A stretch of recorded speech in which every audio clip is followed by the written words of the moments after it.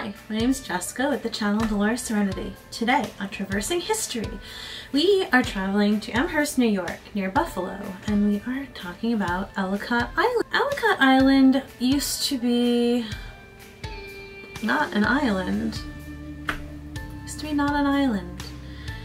It was cut for the Erie Canal, and Ellicott Island now is a bark park, a dog park, and it's actually a gorgeous park.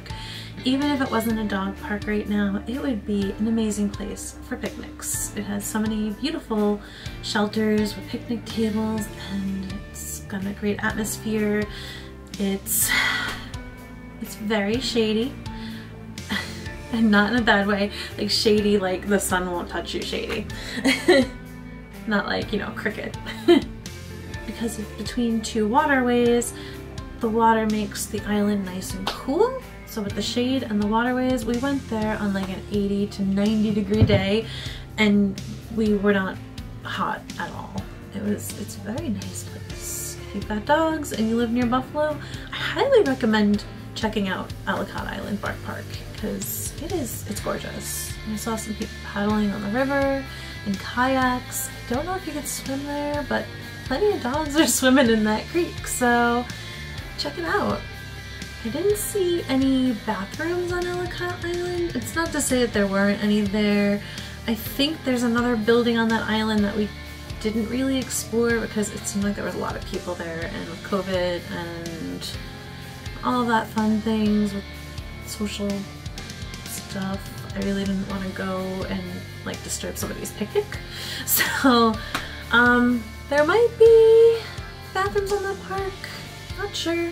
There's also nice little playgrounds. There was a swing set there that my son played on, and he really begged to go on the sled and everything, but we were in a hurry to leave. But there's, you know, a nice little playground on the island for kids. The only thing is, if you're scared of dogs, or you don't get along with dogs, or just, you know, want dogs near you, I don't recommend the place. It's gorgeous, it really is, and I will say, I maybe 6 dogs brushed past me completely soaking wet, and it was cool. I'm cool with dogs, but it was like I said, if you're not a big fan of dogs, it's probably not the place for you. So this video might be perfect. You know, you could visit without actually visiting. And let's go exploring. Ellicott Creek is a stream in western New York. It's a tributary of Tonawanda Creek, which in turn flows into the Niagara River. The creek originates in the southwest corner of the Genesee County, just northeast of Darien Lake State Park. Ellicott Creek is named after Joseph Ellicott, the important agent of the Holland Land Company. Ellicott played a significant role in opening western New York up for settlement after the Iroquois ceded their claims in the 1780s. More significantly, in the Big Tree Treaty with the Seneca Nation, Ellicott surveyed most of Holland Purchase into townships and saleable land parcels. Ellicott Island, also known as 3 Mile Island or the Island at 3 Mile Bend, was created in 1918 when they cut a new path for the Erie Canal to make it more navigable to barge traffic. New York State gave the land to Erie County for their park system in the 1920s on the condition that a playground be put there. The old Boathouse building is one of the many structures built in the county park during the 1930s. As part of the Works Progress Act, designed to put men back to work after the Depression.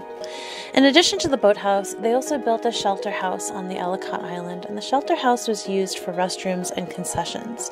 And while the boathouse was used originally for kayak and canoe rentals. You can find pictures of this building and of the shelter house on livingnewdeal.org.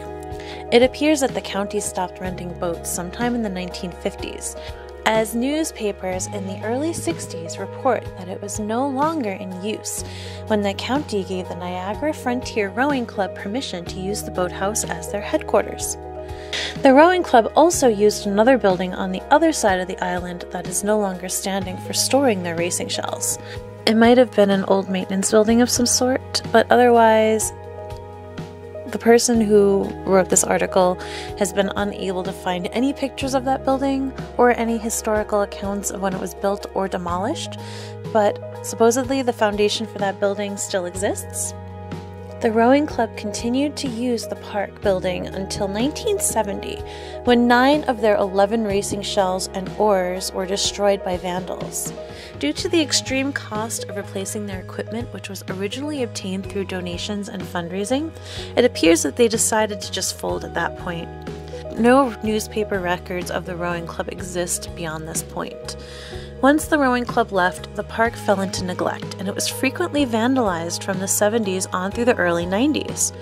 It was during this time period, in 1977, that the roof of the boathouse was burned down.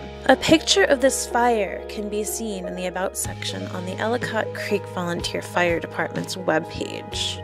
In January of 2014, Erie County granted Friends of Ellicott Incorporated a charter to operate Ellicott Island as a dog park. Friends of Ellicott relies on volunteers and donations from the community to provide seasonal cleanups, carry the insurance to run it as a dog park, and to organize additional projects for the betterment of the park. In 2016, an art program from Buffalo State College was granted permission to paint murals on the inside of the castle, which complement the archways of the structure. Each section focused on a theme related to the natural element of the park, including the dogs, in addition to historical times, places, and faces relevant to the area.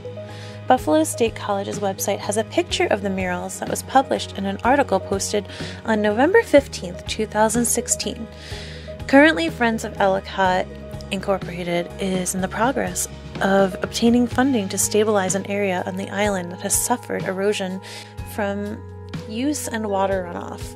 Once this project is completed, there are other areas of the park that they would like to assist in preserving. Ellicott Island is run by Friends of Ellicott, and they seem to do a lot of work for the park, and they run events and they gather money through donations to help the island and help with erosion and help with all that stuff. So if you want to donate to them, I am going to link their stuff below, and yeah, if you want to support this wonderful area, please look into it, and it's awesome.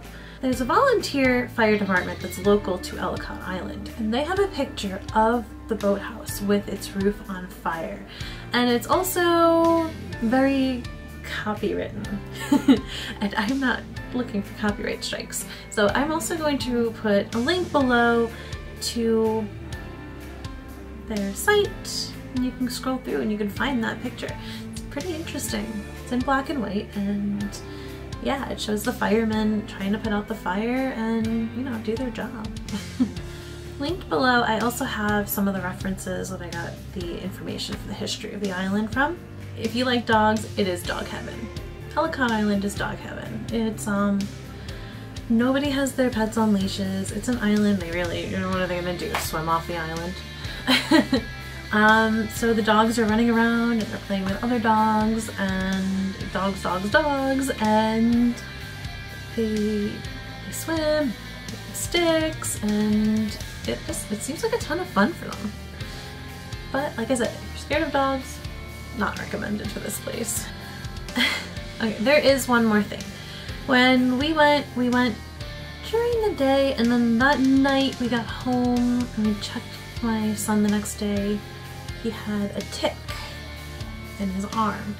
It was a dog tick, I think. We looked at the images and we think it was a dog tick, and we think it might have come from there. It's not confirmed, but it was the only like wilderness we visited. Otherwise we were in the car because we were traveling back from Buffalo to Norwich. And yeah, so if you go there, just do a quick tick check, and there's lots of dogs, so I mean, it's probably why if there are ticks there, you know, they're there for the dogs and it happened to be on my son. So just double check. I don't know if that's where it came from, but just a word of warning. Thank you for journeying with me today. I hope you had fun, and if you enjoy traversing history, like, subscribe, comment where you think would be an interesting place to go visit and bring you along for the ride. hope you enjoyed today's episode. See you next time.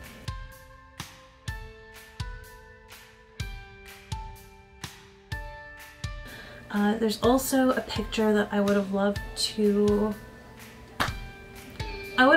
add a picture to this video.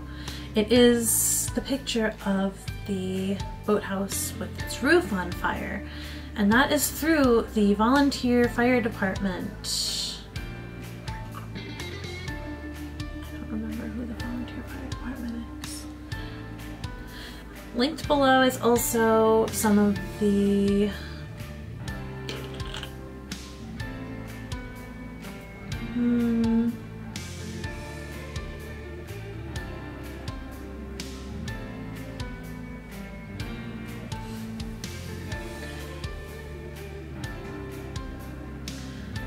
went over the scared of dogs, went over the intro, went over the outro, went over the ticks.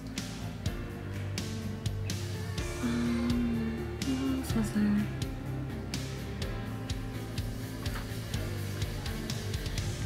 I don't know exactly. I haven't actually talked to any of them. Anything else? Is there anything else I want to tell you guys? This is what happens when I don't script it, and I'd rather just have it off the cuff.